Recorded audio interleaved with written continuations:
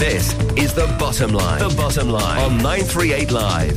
Now, SMEs are getting a new online tool from the government to assess the robustness of their cybersecurity plans. The Singapore Business Federation says about 30% of local enterprises had been a victim of a cyber attack. 938 Live's Travis Teo spoke to the chairman of the Singapore Business Federation, Teo Siong Seng, and started by asking why SMEs need to be more aware. A lot of people think that cyber attack will never happen to them. 30% of the company actually admitted that they have faced cyber security threat. And I think it's very real. And what we are reading and learning are the examples that people found out. Like recently, one customer found out that actually the information was leaking. Also, you have the K-box, found out the information was leaking. The cyber attackers are getting smarter, more IT savvy. So I think it's important that cyber security become part of our business continuity management. Because when it's attacked, it will not only affect the company profitability, reputation, it also affects other people. I see. You mentioned 30% of the companies actually surveyed said that they are facing some form of an cyber attack. Yes. Is that an increase from previous years? And going forward, do you expect more of your member companies to be facing these sort of cyber attacks? Well, this is the first time we did such a survey, and in fact, the result was quite surprising. So I'm sure that as time goes by, we may find more companies under this threat.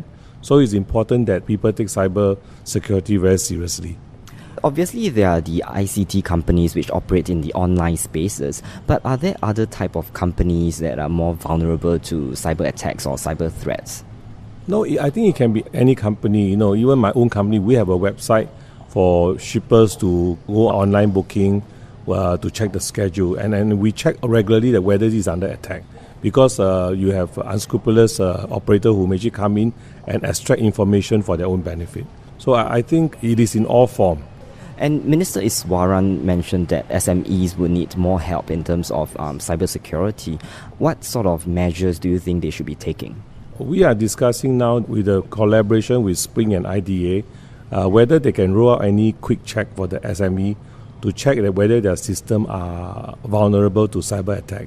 There are clinics set up, so just bring your laptop and just plug it in, and they will run through a series of test questions, then to see that whether you need to beef up your security. So, in fact, I think it would be a good idea that in the SME center, if they can also feature this as part of the productivity drive, and I believe it will be good for all. In terms of top management of companies, how do you think they should be made more aware of cybersecurity issues? Well, I think in the business process, of course, top management is involved because that's how they want the business to be run. Cybersecurity should be part of this thought process. So I think that we have to take this very seriously. But on the other hand, it's not all doom and gloom because cybersecurity also is a business opportunities. And as Minister said, globally there are 1 million shortage of such personnel and expertise, and Singapore is a good example. So do you think there will be more jobs then for security?